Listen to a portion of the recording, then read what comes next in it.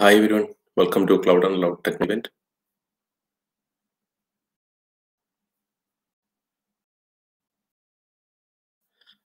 In this section, we will deep Kubernetes.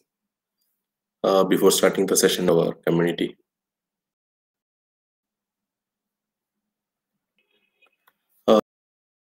This community last 1 decades. Mr. 𝐕𝐣𝐚𝐽𝐽 is founder of this community around the world. Main motto of this community is helping and save the cancer children, also upskilling and upscaling our team members. I will show you our LinkedIn page. This is our LinkedIn page. You can also follow us. You will get more updates and all.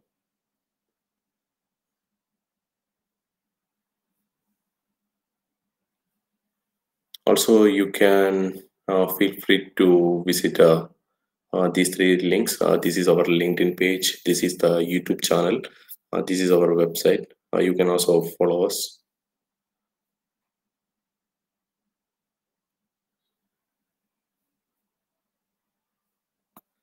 Okay, in this section, we are going to discussing about what is Kubernetes, how to set up the Kubernetes in on-premises, then pod creation, replica set creation, deployment creation.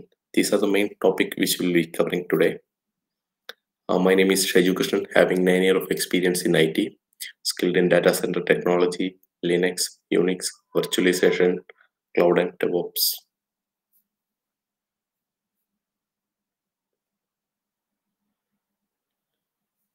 Okay, then what is Kubernetes? Basically, right? Kubernetes is an open source container orchestration tool. You can automatically deploy the container. You can scaling the container. You can managing the container. Basically, this is called orchestration. There are various other orchestration tools available in the market, like Docker Swarm, Apache OS, etc. Actually, basically, Google is designed this project, but now Cloud Native Foundation is managing this product. For better understanding the Kubernetes, I will explain on use cases. I will share my whiteboard. Let's say I have one shopping application. It is xyz.onlineshopping.com. It is running in the microservices. Okay, I will share my whiteboard.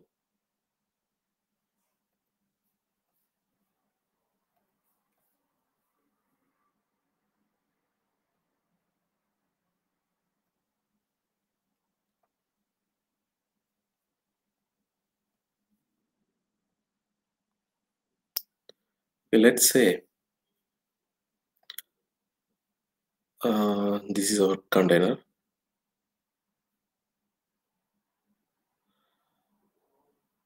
Okay, this is our container. On top of that, we deployed 3 pods. And we create a on service group. We exposed port number 80 and 443. Okay, if end user is trying to access this web page,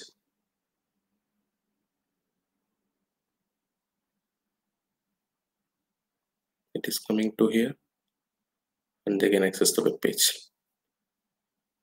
Okay, it's xyz.onlineshopping.com, something like that we can put.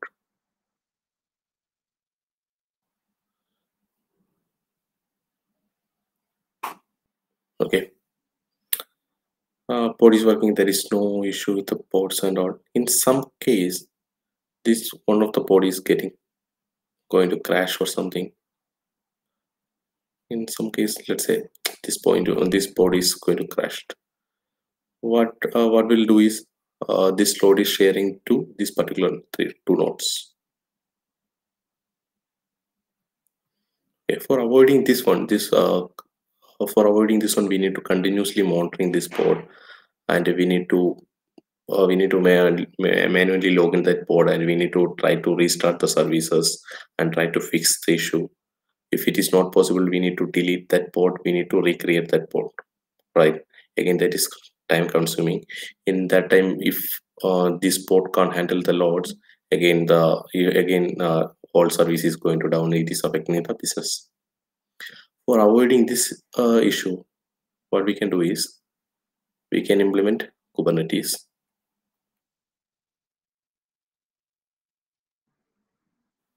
Okay, what Kubernetes will do is Kubernetes will continuously monitoring these pods, all the pods.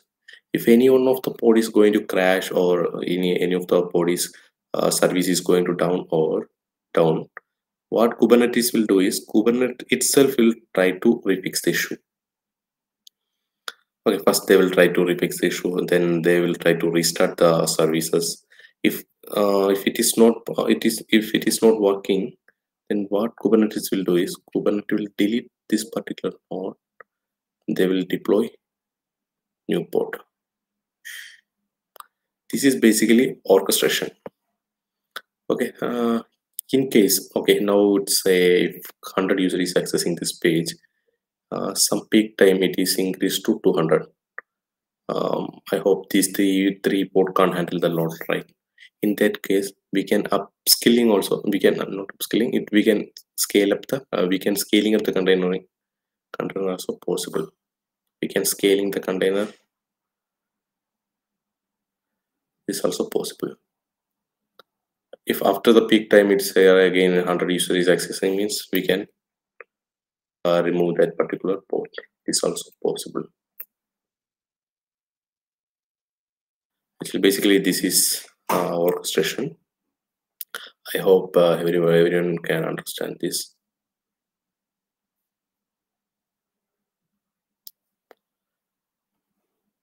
Okay.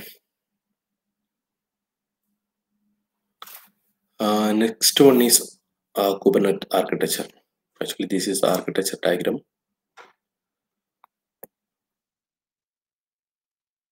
If you look into this picture, you can see two pods. First one is the master node, second one is the worker node. Actually, there are two type of node in each cluster. First one is the master node, second one is the worker node. As you know, master node is controlling all the worker nodes and the pods.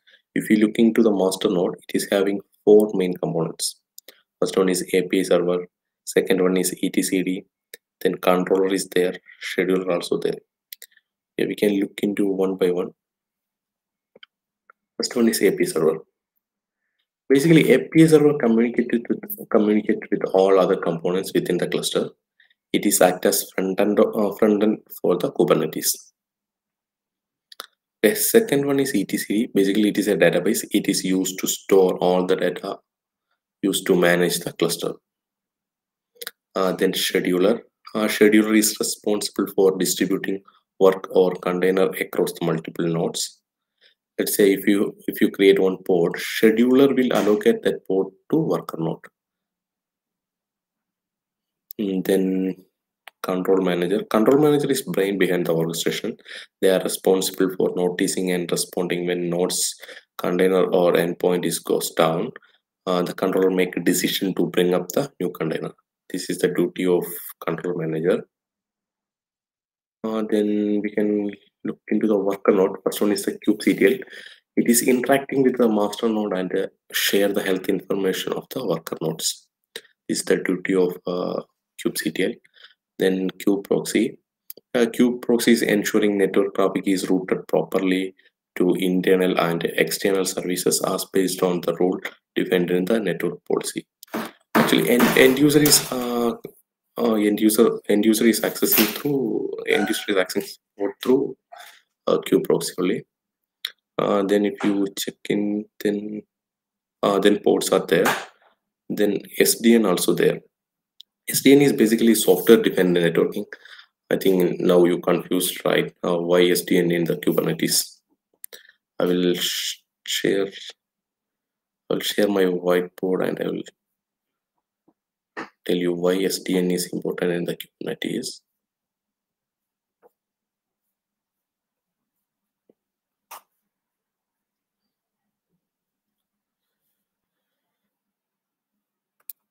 Okay, I will share my whiteboard.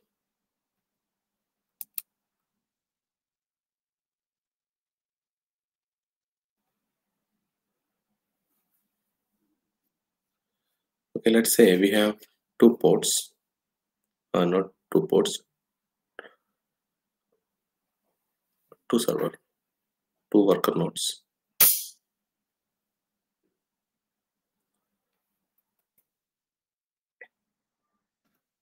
This is interconnected to some switch or something.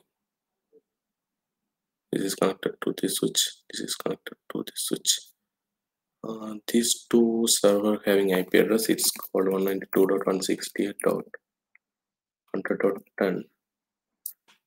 Server we can say 192.168.100.11.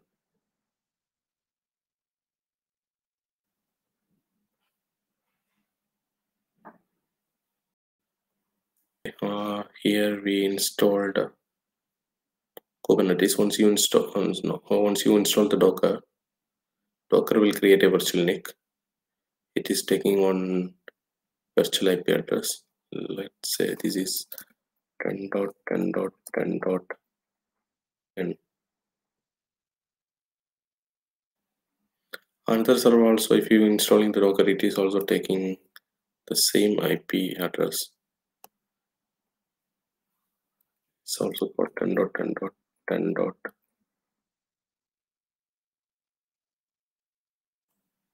In this worker node, I am going to assign some ports.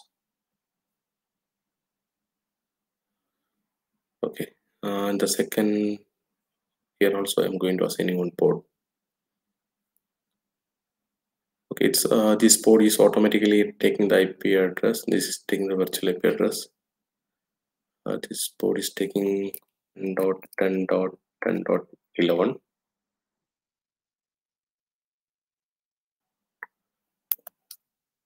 It's also this port also taking the same IP address. Okay, in case this worker node is going to crash or something, this port we need to move to this worker node, right? If you move to this worker node, again the network conflict will happen. The same IP address is already here. For avoiding this kind of things, we need to implement SDN.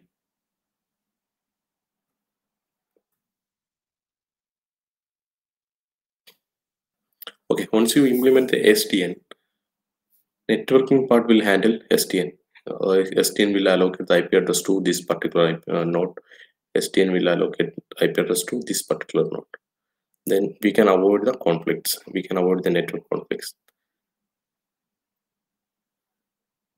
I hope everyone is clear this SDN part.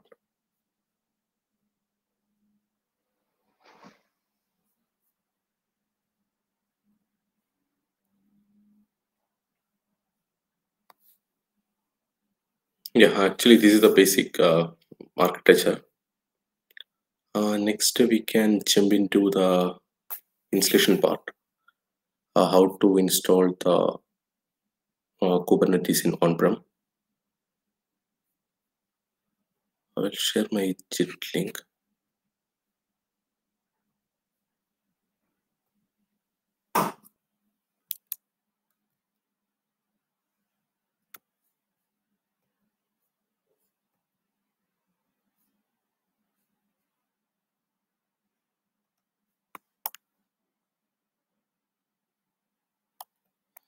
Yeah, actually, this is our Git link. You can also visit this cloud and loud cloud.git.com. Then you can go to cloud and loud.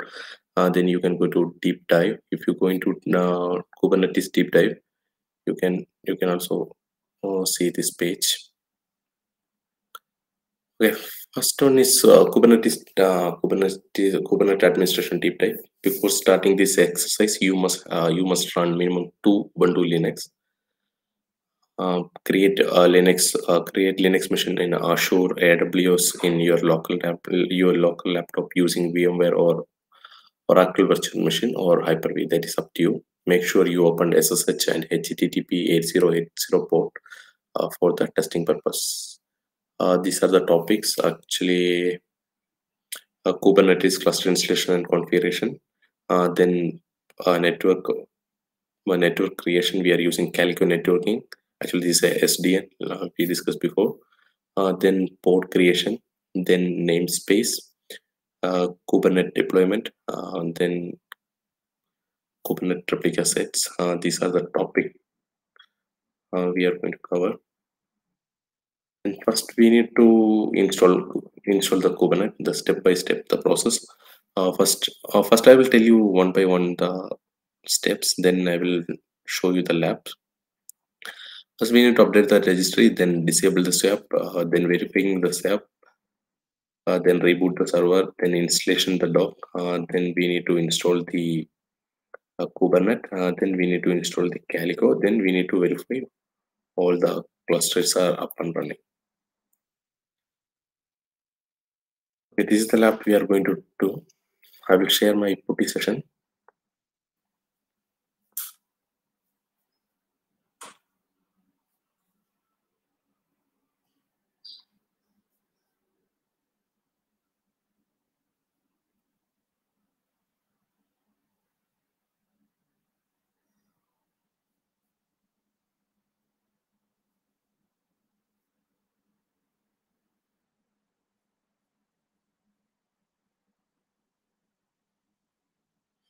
One second.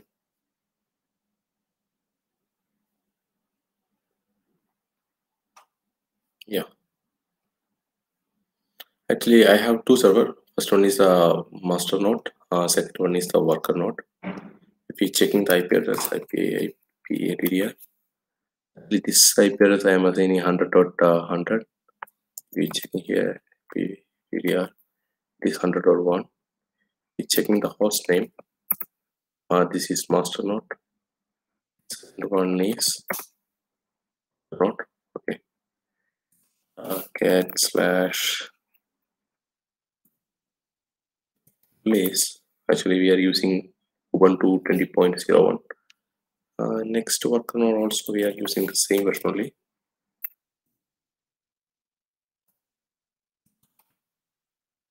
We are using 20.0. Okay, for prerequisites, we need a static IP address. We need to assign the host name. This host name should be communicated in the each node. For communication purpose, we can say etc. Sorry.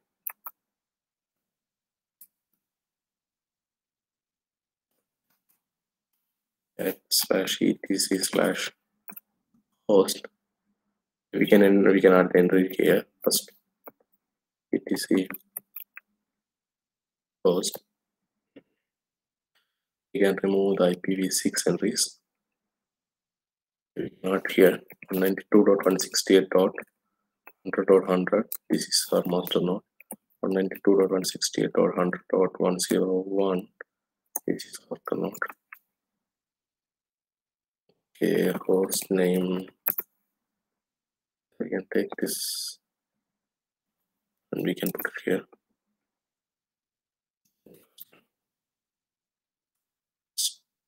We can save it and take the host name host.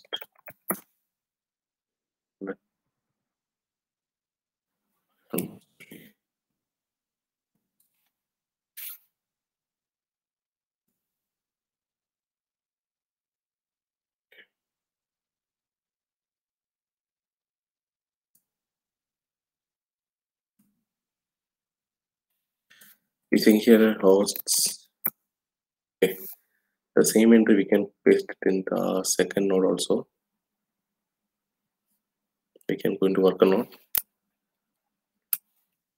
/etc host. Here also we can remove the IPv6 entries and paste it here. Okay. Shipping Kubernetes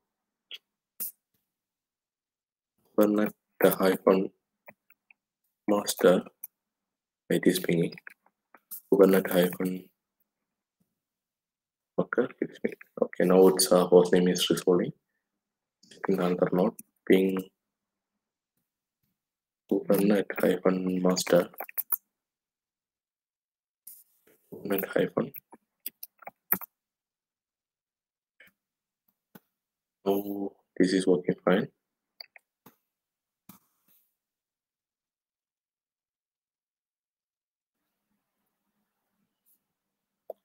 Okay, next step, we need to disable the swap file system. No, before that, we need to update the Ubuntu repository. First, we need to update the repository in the boss server. apt-update means we can put y also. We can run in both server.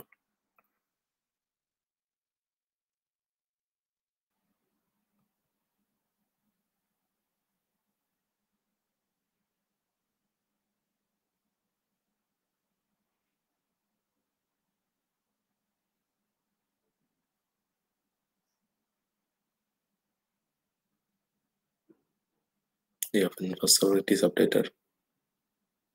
Yeah, second server it is updated. For starting this, I will just ping to public. Yeah. Now we need to disable the swap file system in the both server. Okay, first one, send swap t etc first step swap of -a. Okay, I did in the master server. The same thing I did in the worker node also.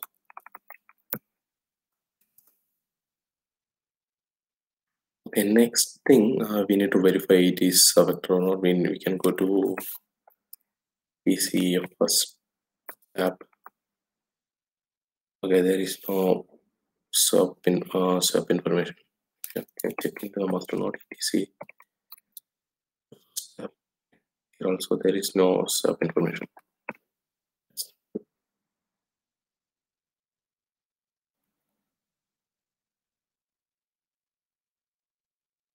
Okay, then we can directly install the Docker. First we need to sudo apt install docker.io. We can run in the master node. The same step we can follow in the worker node also. We can put -y. It is updating. It's 95. It is in the program. We can check in the worker node. Yeah, there also it's okay.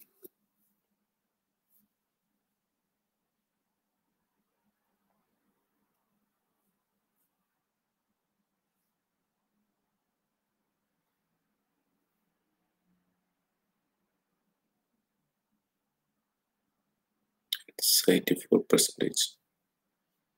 You can check in the worker node. Yeah, there is also progress.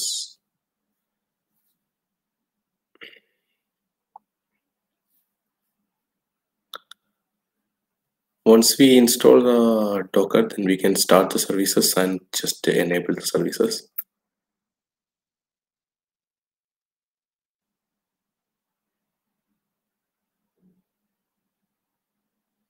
Yeah, Docker installation is complete in one side. We can put it. We can start the services and just enable the service. Okay, if you want to check systemctl, yeah, it is running. The master node, everything is working fine. Input the worker node installation is completed. Okay. Now we can start the services and we can enable the service. It's done. Then we can check systemctl status. Yeah, it's active running. Okay. The Docker installation is completed. Then we can move into the next step. Need to install the kale. It's required. We need to install the kale in the both server.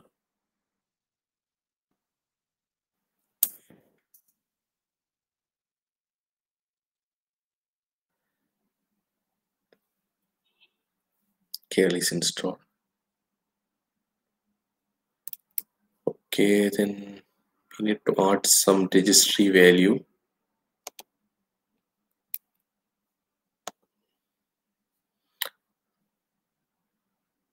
This registry value we need to install. Actually, this is for Docker installation. This value also we need to install on the both side.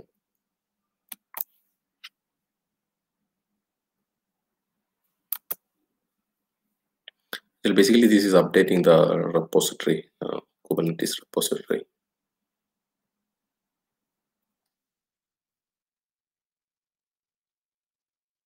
Okay, repository is updated. We need to run this one also in the both side. It's also completed. And the storage portion, we need to add some more value in both server. This is also updated.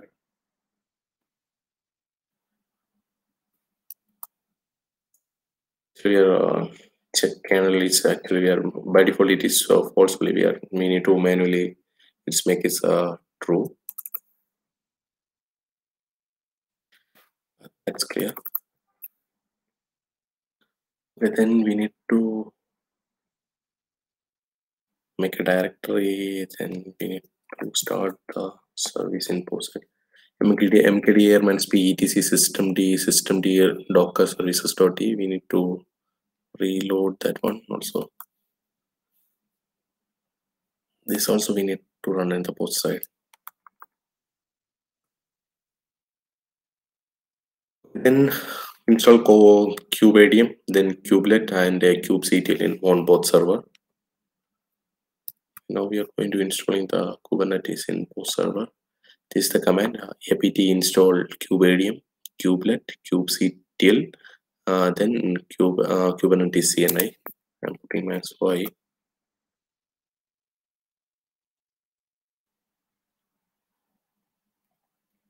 With this also it will not take much time. It's very simple steps. Okay, I'm putting in the second node. It install kubeadm, kubelet, 𝐂𝐥𝐶TL. Here, okay. Okay, installation is going on.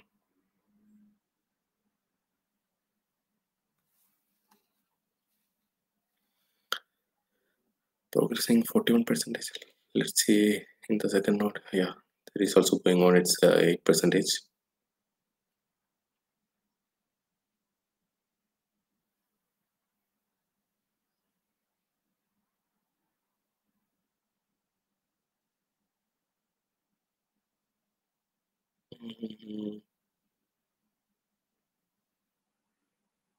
Everything's enough. Okay. Okay, so I think it's completed on the both side. Sharing the screen both side.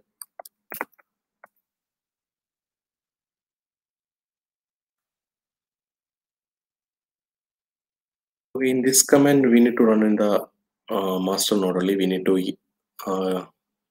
run the init command kubeadm init. This is the command sudo kubeadm init.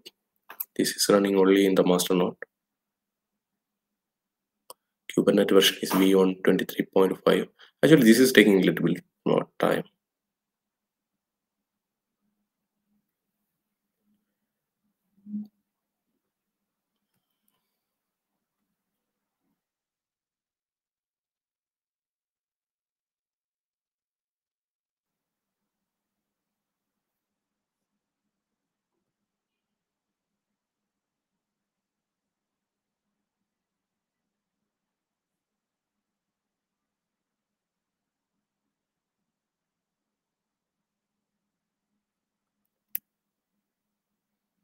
You can perform this version before using Kubernetes image pool.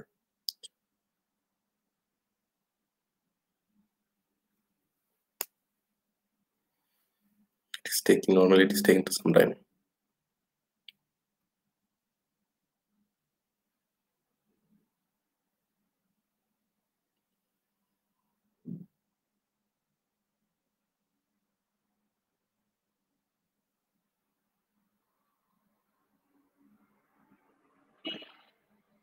It's pulling some information. It's gathering some information, creating some.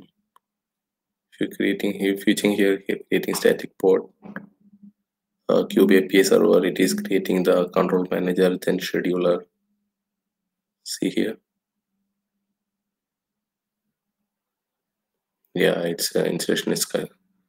If you look into here, you can see your Kubernetes control plane has initialized successfully. Okay, to start using the cluster, you need to run the following as regular user. Okay, first we need to create a folder, then copy some file to here, then sudo permission also required. Okay, I'm creating the file and copying that information. I'm copying here. Okay. Now what we can do is we can join that. If anyone want to join this cluster, you can use this link and join that particular cluster. Okay, this is, I need to copy this one.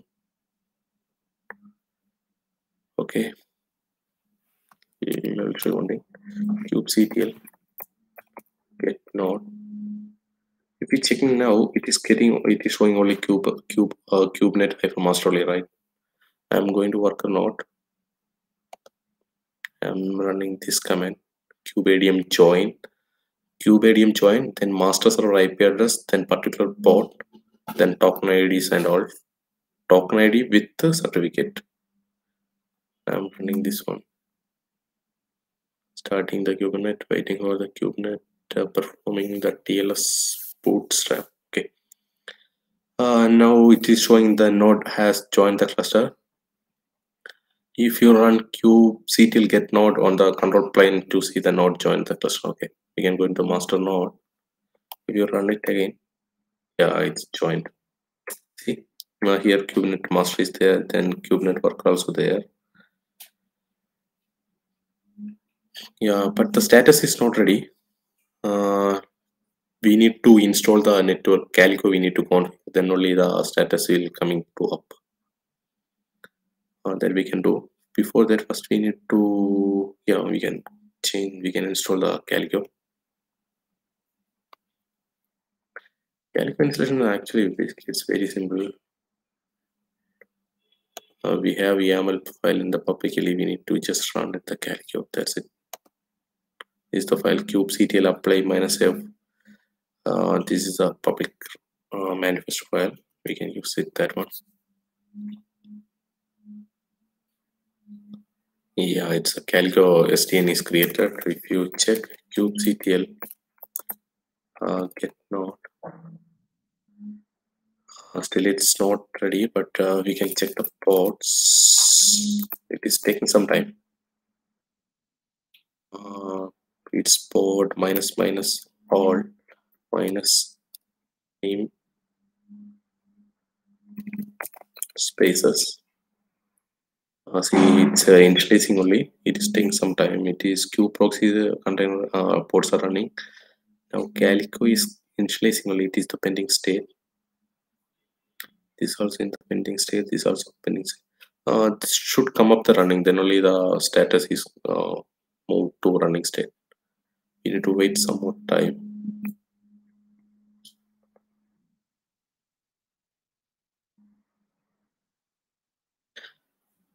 In the meantime, what we can do is we can just change the label. Now it is showing none only, right? We can just change to worker or something. Changing this one, we can use follow kubectl get node. Kubectl get node -- show labels. Okay, it's label worker is showing none. This we can change.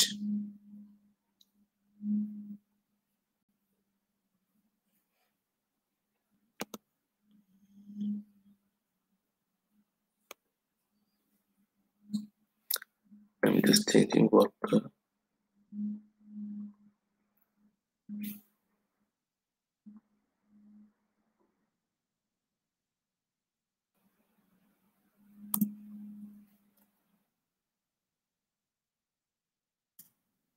Okay, now it's see now if you check into status, it is getting ready.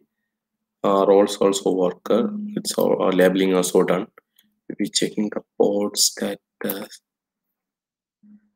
but calculator is still running. That's the problem.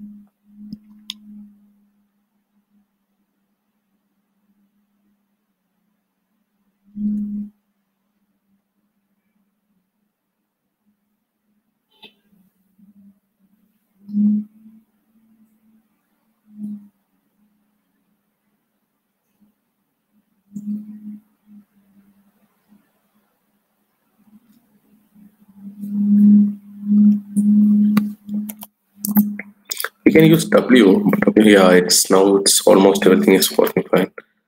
We checking the, I know it's everything is working fine. Yeah, kubectl get port. There is no port, right? Okay, no problem.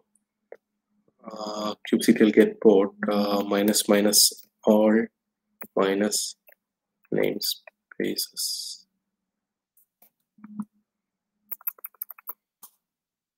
Okay, now the Kubernetes cluster installation is completed. Now everything is working fine. kubectl get node. Yeah, it is still displaying the master node is there, worker node is there, status is ready. If you want to more details, you need to put minus o minus YAML minus o,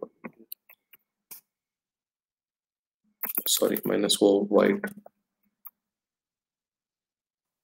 If you clicking here, it's it will give all the details. It's like name, status, role, age, version, which version we are using, internal IP address, external IP address, OS version, kernel version, container runtime, which container we are using for this clustering. Like that information you will get. You need to run this kubectl get node minus o wide option.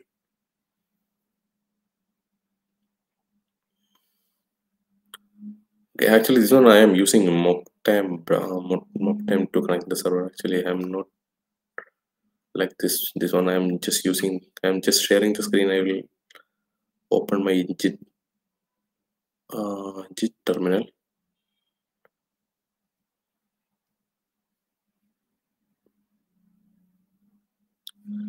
From the git terminal, you will get all the details in it.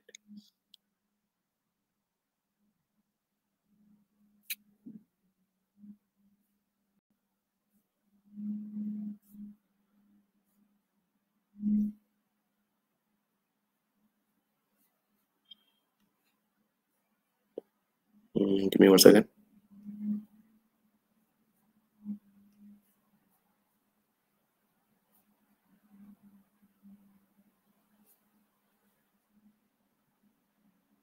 Yeah. kubectl get node minus o white. It's a master node is here, status is there, role is there, age is there, version is there, internal IP address, external IP address, OS image, kernel version, content runtime. These are the information you will get once you use minus o white command. Okay, hope you clear this one. Then yeah, we can go to our git link.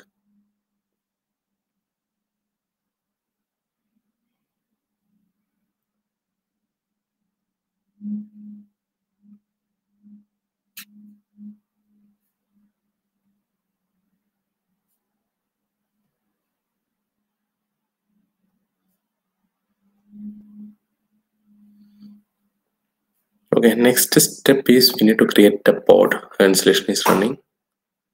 You can also try to install, right? You can also try to install, but you just follow this git link. You can find all the commands from here. Don't worry about any command and all.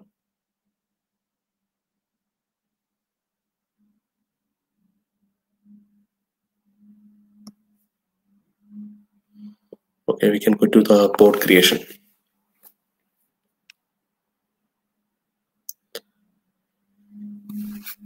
We get three ways to create the pod from the kubectl command. First command is we can use kubectl run command, we can use for pod creation. Second command is we can use kubectl create command. While creating command, you can use CLI or manifest YAML file we can use. The third way you can use kubectl apply. Kubectl apply command only support the YAML file. Pod creation, this is the command, this is a CLI command for creating the pod. You need to run kubectl run pod name, then minus image is equal to image name. We'll check this one. Let's say kubectl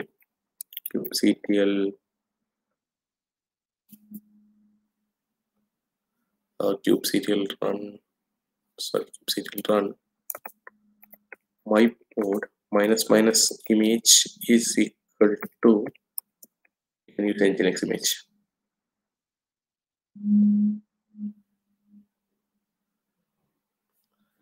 Sorry, I changed my terminal. Okay, kubectl run minus pod minus name is equal to nginx. Okay, I'm just running this command. Okay, actually the pod is created. If you want to check this pod, you can use kubectl get pod. The container is creating. We can use W for watching. It's still in the container creation stage.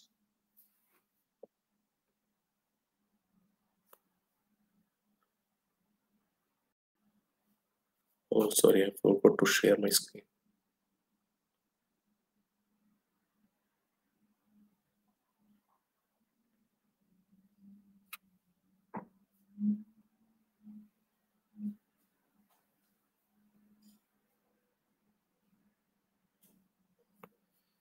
Yeah, this is the command. You can use kubectl run pod name minus image nginx. We can use this one.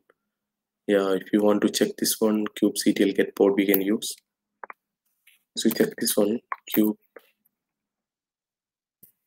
get pod. Yeah, the pod is running. If you want to detailed information, you need to use the same command -y. Will give you all the details, the pod name, the status, then restart age, IP address of that particular pod, where it is running in the which worker node it is. This pod is running in the which worker node. This kind of details you will get. We can use 𝐂𝐥𝐨𝐿. You can use this IP address. Yeah, see, the page is running. This is the one way to creating the pod. The second way is the manifest file. I will share my git link.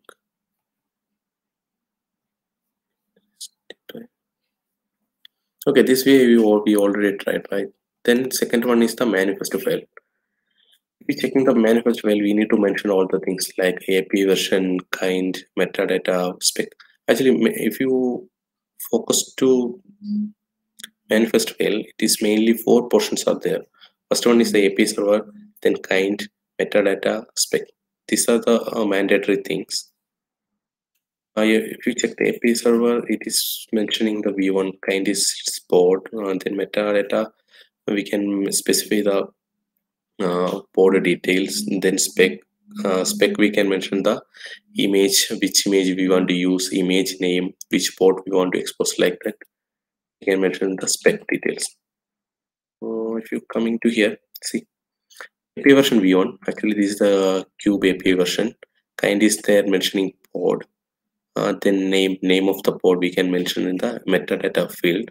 Then if you come into the spec, it is mentioned the container, image name of the container, which image you want to try, Then port details we need to mention. Then it's protocol TCP or UDP. This is a field. Okay. Now I think you confused about what is AP version kind, how it is calculating, like, right. This is the scenario. If you are using port, the version should be v1. If you are using service, the version should be v1. If you are using a replica set, then version should be API/v1. If you are using a deployment set, then API/v1 we need to use. Step is very simple. We need to copy paste it these commands, and you can use this command kubectl create -f, then manifesto file, which file is mentioned the configuration. This is the command. Then if you come down, this is the commands to get the details on all. If you want to delete the port, we can use kubectl delete ports and port name. Okay, we can try this in the terminal. Okay, I'm just copying this line. Stop sharing. I will share my putty terminal.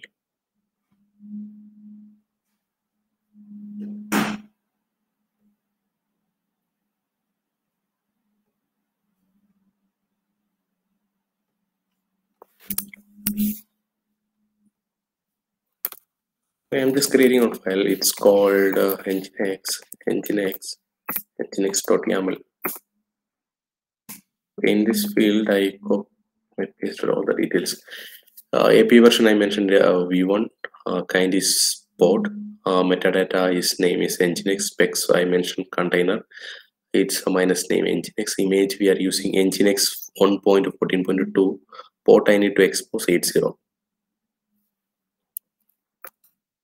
Okay, I'm just going kubectl create -f, and we need to mention this YAML file.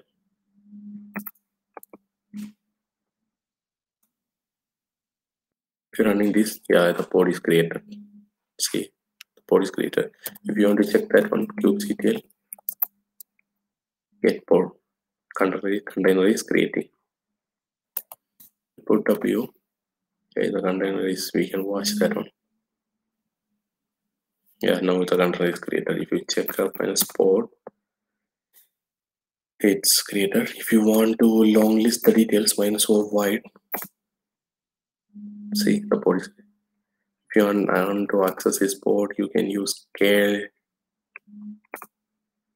The port is created.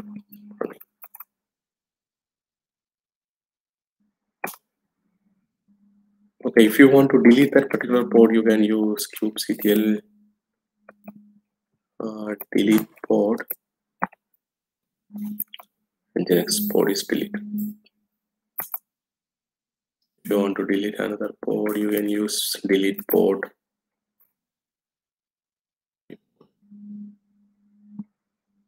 Deleting this. No resource found in the default namespace. Clear? I will ask you one question. Actually, previously we are showing so many ports, right? Now, if we are checking now, it is mentioning there is no port in the default namespace. Then where exactly that ports? Okay, we can look into the namespace.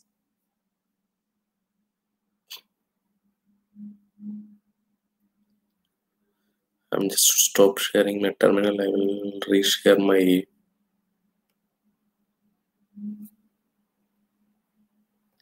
git page. Okay, now we are going to discussing about namespace. Actually, namespace provide the mechanism for isolating groups of resources within a single cluster. Namespace of resource need to be unique with the namespace, but not cross namespaces. Okay, these are the main namespaces. These are the main default namespaces. Actually, first one is the default one, then kube proxy, kube public. These are the three main spaces.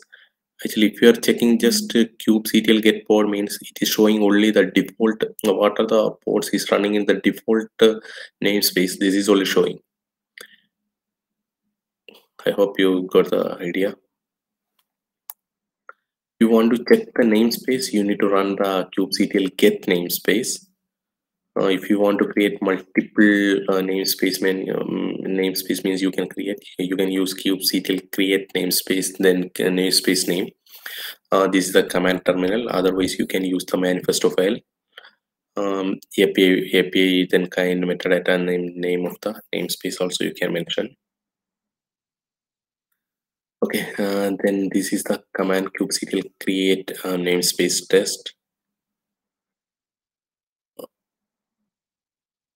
Okay, if you're creating one pod, then the meantime, if you want to create a separate namespace also, this is possible.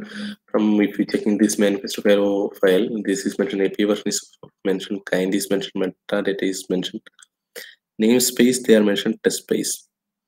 If it is test namespace is there, test namespace is there, then this pod will create it under this test namespace. Otherwise they will create the new test space and they will create the pods. We can check this in the lab. I hope you understand the namespace, right? Actually this is basically it's isolating the pods, but the namespace should be same in the same namespace across the namespace. The pod name, it is unique in the inside the namespace. Across the namespace there is no identification, it's not required. It's we can use the same namespace, same pod name for the other namespace also. Okay, I will share my putty session. I will check all the commands.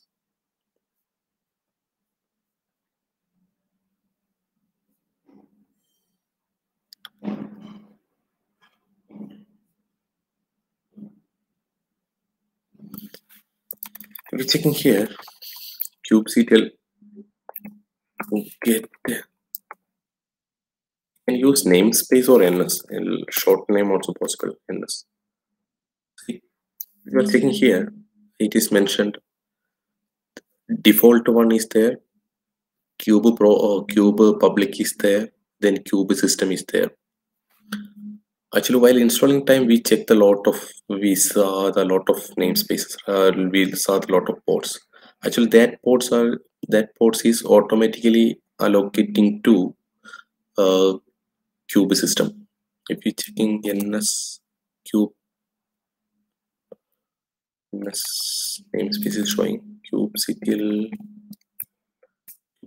get port ns, and we can just mention this port name.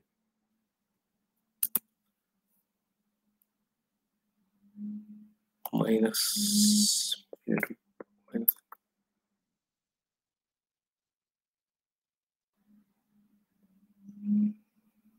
sorry for that. kubectl get port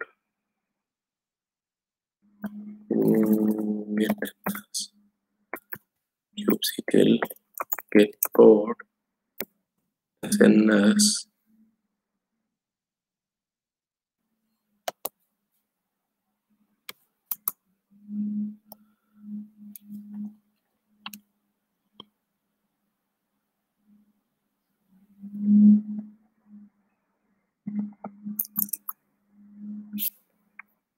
one second, I'll check that one.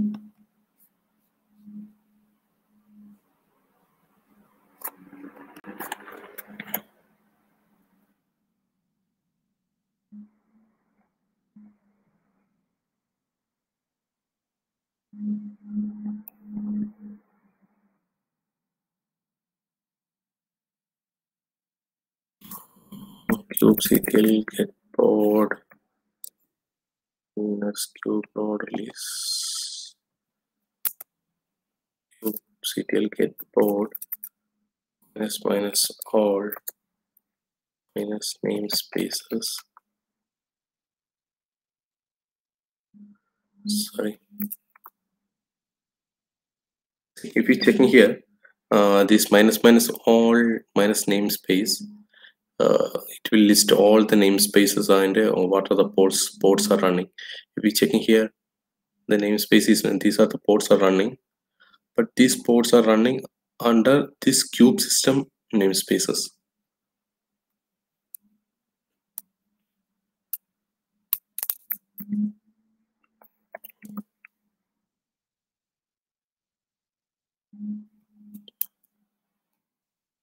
This command is what I don't know why it is on.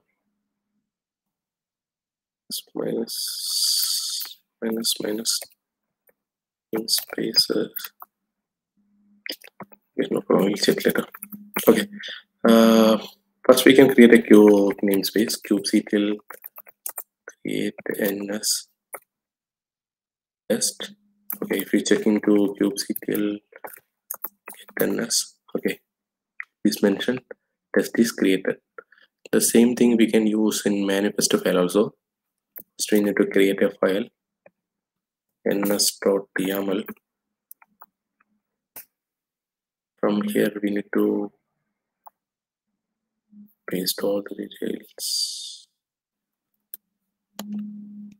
Okay, AP version is v1 kind is namespace metadata minus name is equal to minus name is this is the namespace name. Okay, I'm just saving this one. 𝐂𝐥𝐶TL create minus f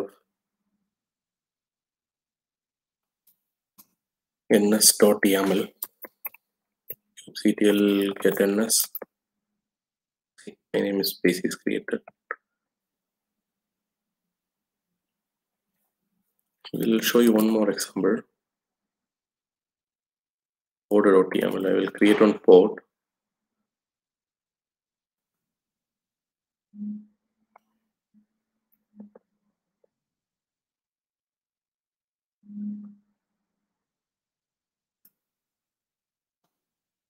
I'm just creating one pod. The namespace is test. Just saving create 𝐂𝐥𝐶TL create minus f pod.yaml. Its validation is failed. Pod validate AP version not set. Oh, CA is missed. AP version. Pod is created. If you check in the 𝐂𝐥𝐶TL ns test is creator. If you check minus a minus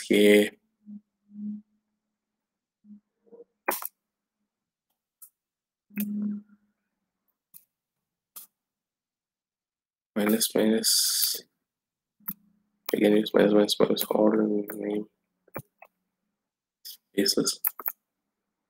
See here the test namespace is created. Inside the test namespace we create one pod. Okay, 𝐂𝐥𝐶TL I will show you how to delete the namespace. Get ns 𝐂𝐥𝐶TL delete ns. My name is deleted.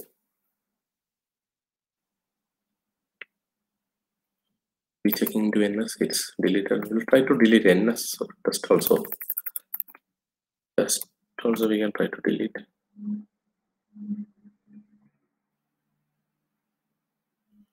Cube namespace is deleted.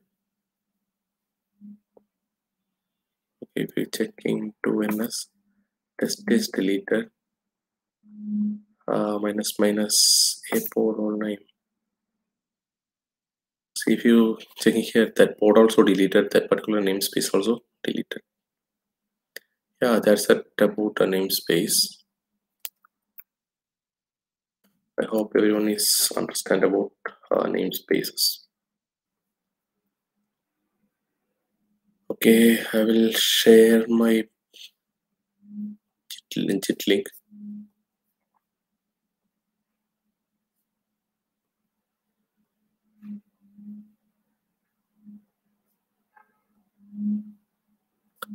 Okay, pod creation namespace is completed. Next, we can jump into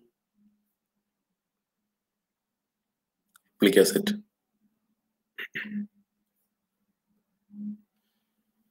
Why do we replica in Kubernetes?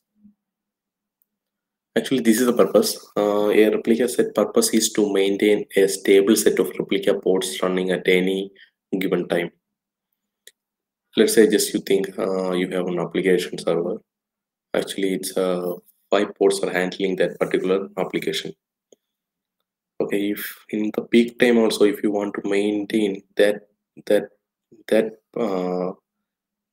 ports, if you can create the replica set, in that time if any pod is going to crash or something, the replica set will automatically maintain that particular stable set. This is the purpose of replica set. We check, just look into this peak. We have three pod is running. If one pod is going to crash, replica set is automatically maintain the 3 pods, or replica set is automatically create one pod and keeping the stable set. Actually, this is replica set. Actually, this is the YAML file. If you check this manifesto file, it's mentioned. See here, they are mentioned the AP version is different. Why? Because the kind is replica set. That's why the AP version is different.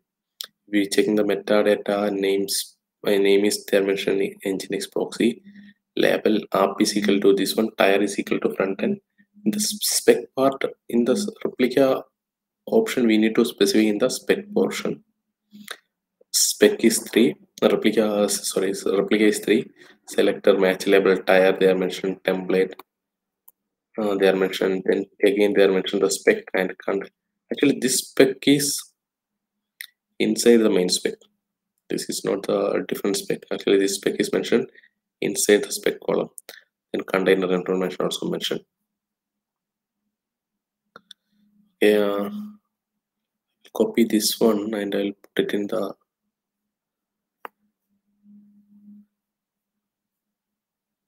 terminal. I will share my terminal again.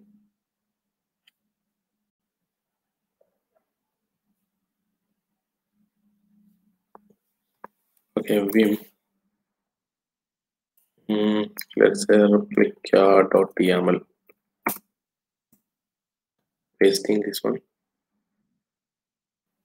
Okay, now we are creating the Nginx image with 3 replica sets, which means every time the 3 replica will run.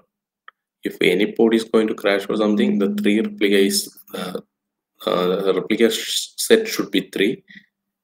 They maintain the 3 set of pods.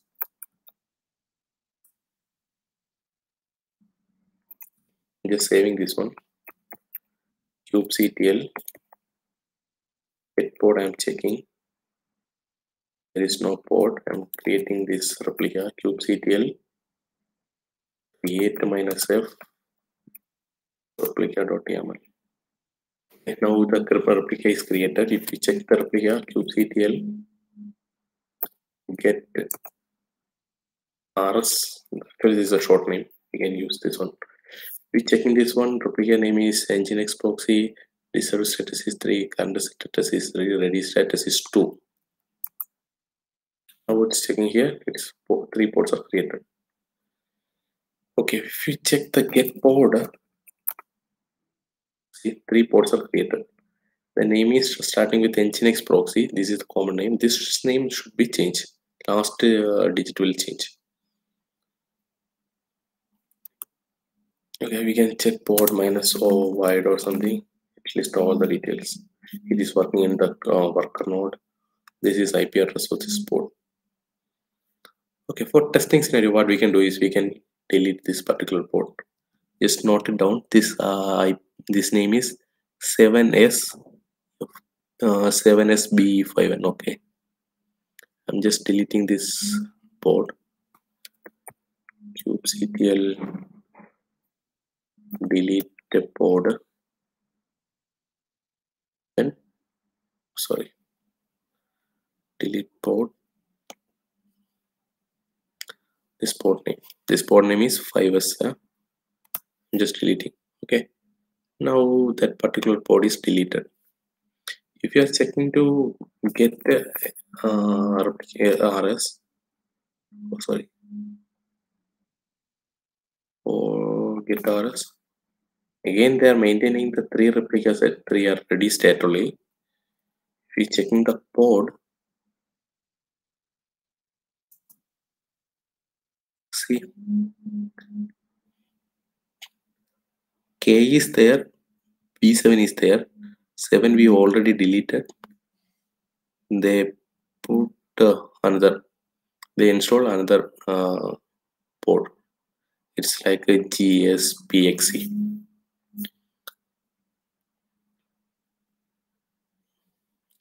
Actually, this is a replica set. I hope everybody's understand.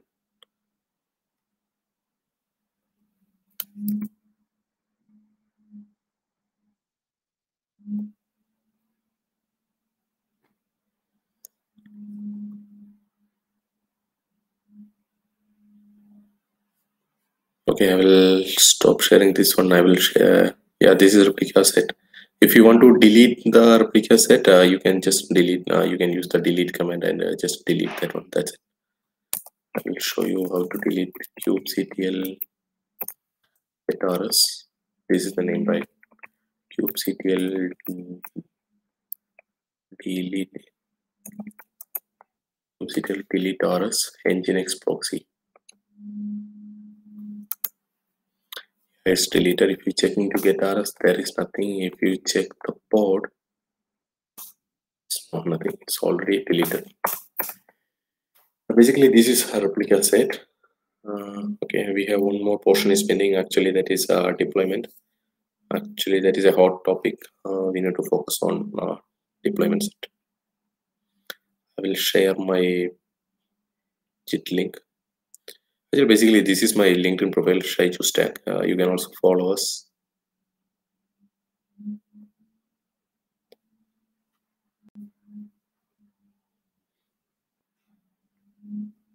Okay, I will share my Git.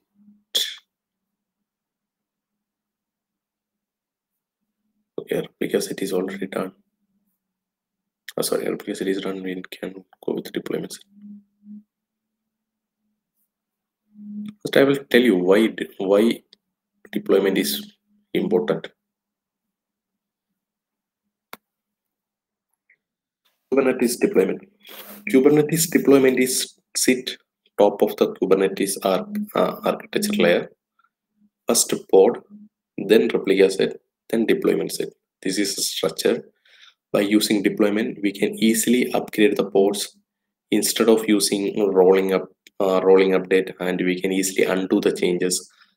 So deployment can so the deployment and the Kubernetes cluster is very flexible and given us more valuable.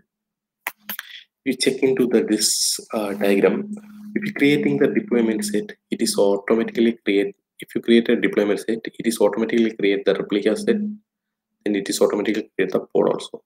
This is the 3 layer of deployment. Then if you're checking the advantages of deployment in Kubernetes, we can easily scale the application by creating multiple instances of a single pod. That is one of the advantages. Then second one is upgrade the instance seamlessly. The deployment use the rolling update concept. The rolling update will update the instance one after another instead of pulling all.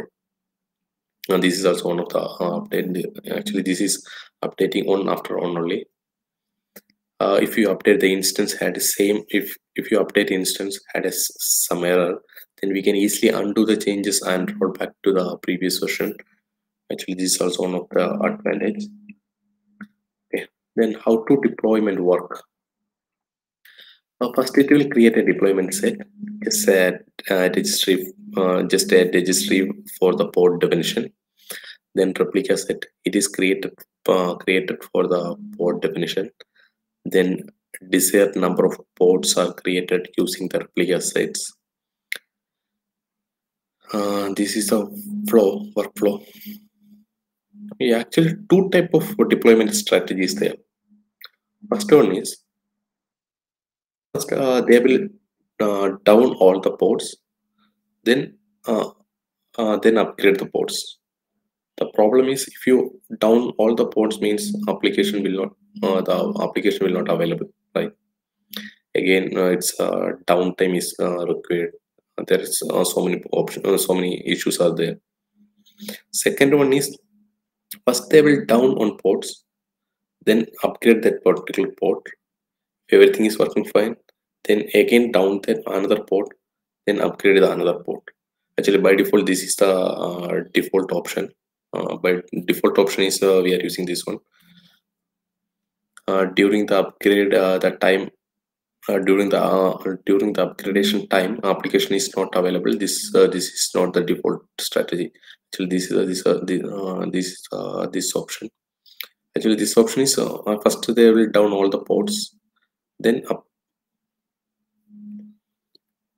This is the second one. First they will up one, then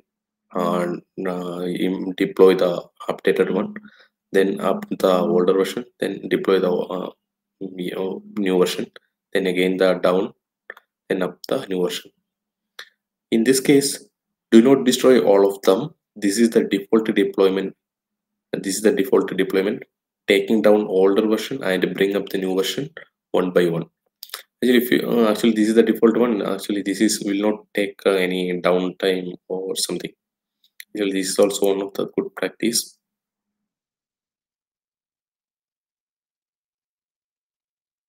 I hope everybody understood this concept for deployment. I'll recap one more time. Actually, deployment is on top of the Kubernetes. If you create the deployment set, it's by default it is creating the replica set and pods. One of the advantages is we can easily upgrade to new version. If let's say if the new version have some bug or something, we can easily undo the older version. That is also possible. That is also one of the good advantages. Then upgrade to new version is very easy. There is no downtime is required. Actually, this is the manifesto file. Yeah, this is the manifesto file. The deployment object, the Kubernetes cluster in the same structure of a replica set. Only the kind difference look the below code which used to create Node.js application. Okay, first check this one. API server is mentioned. API server is APS v1. Kind is we need to mention deployment. Then metadata field. Okay, that is you can change any things. Container name we need to mention, the image name, which image we need to use, like that image version we need to mention here. Otherwise it will take the latest version only. And then replica set we need to mention here. It is 3 replica sets. Then selector label we can mention here. Okay. Then we can check test for testing purpose. We can check get deployment status. We can check replica sets. Then we can check the port status. Okay, after that we can do one more exercise. Actually, we are using for creating Nginx 1.8 16.1. After the deployment, what we can do is we can just upgrade the Nginx version and see it how it is working and all. Okay, I will stop sharing my JIT. I will share my Putty session.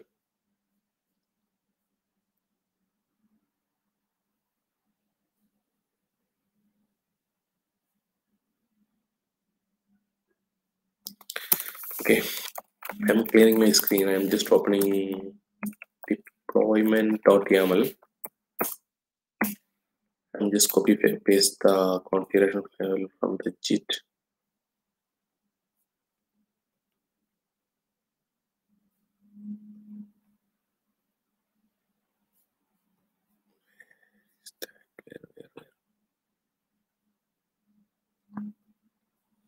I'm just copy paste the configuration file.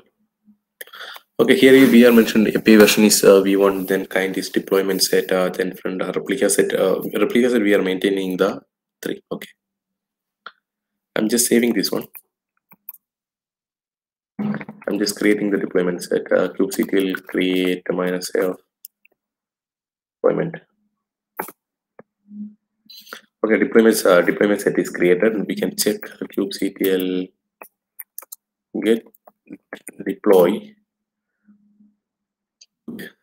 See, its deployment is created. RS desired is 3, current is 3, ready is it's on the process. If you check get port, this one now it's running. If you're checking RS, okay, now it's ready is 3. If you check deploy, yeah, it's 3 out of 3. We can do one thing, kubectl delete the pod. This RT2 is I'm deleted, but if you check the deployment, it's still 3.3. Why? Because we are configure the replica set. Replica set will maintain the desired set of replica. You checking the port, get port. See, BV and WR is there. They created the new replica set. Okay. Now the replica set is working fine. We just want to know kubectl deploy. Then we can get kubectl describe deploy, then deployment name, describe spelling, yes. If you're describing that particular deployment set, it is mentioning all the details. You will get all the details. Name is they are mentioning node app deployment, namespace is by default, then current creations created timestamp is mentioned. Then image name they are mentioned. Image name it's Nginx. Its version is 1.16.1. These are the things they are mentioned. Okay, what we can do is we can just now the current version is see 1.16.1. Now we want to upgrade this to latest version. For upgrading this one, we can just use a single command.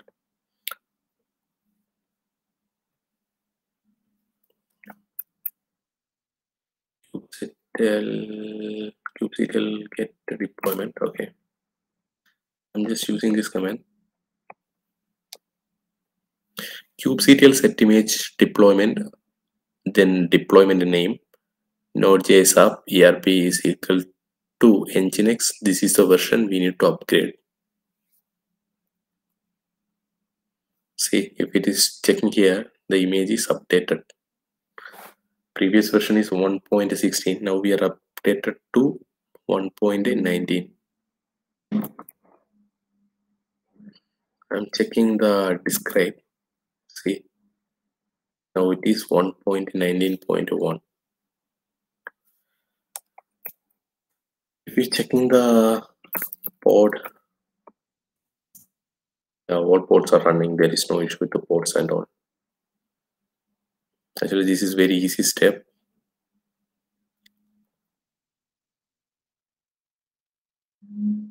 Okay, next one we can just if after the upgradation, okay, we find out okay this pod have some new pod have some issues and all. We want to just roll back to previous version. Actually, that command is very simple.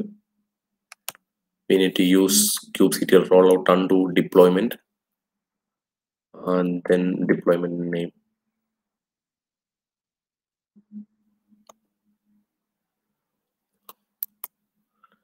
Rollback is completed. If you're checking the pod, it is see its container is deleted and recreating the another one, terminating the latest one, and now it's all ports are working fine. I'm just taking the version, just describing. See, now it is rolled back to 1.16.1.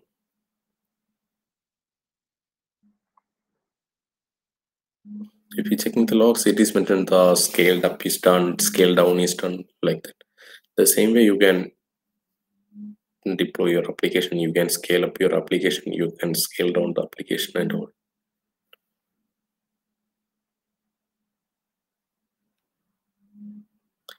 will share my JIT.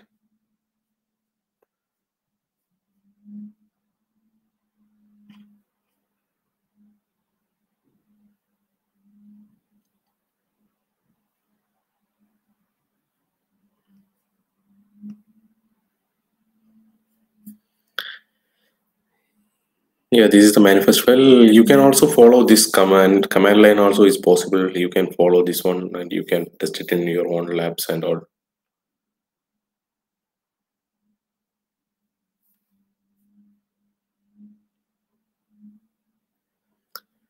I think I almost clear all the portions.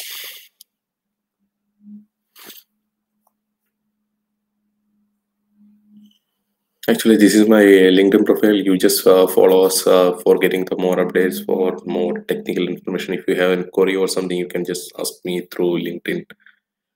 We have one LinkedIn mail actually that is we have one email address actually. It's info@cloudandloud.com. You can, if you have any query on regarding this topic related to this topic, you can just feel free to email us. One of the technical guru will guide you for your clarifying the doubts and all. I'm just wind upping the session. Thank you all once again. Thank you all. Thank you for joining the session. Goodbye.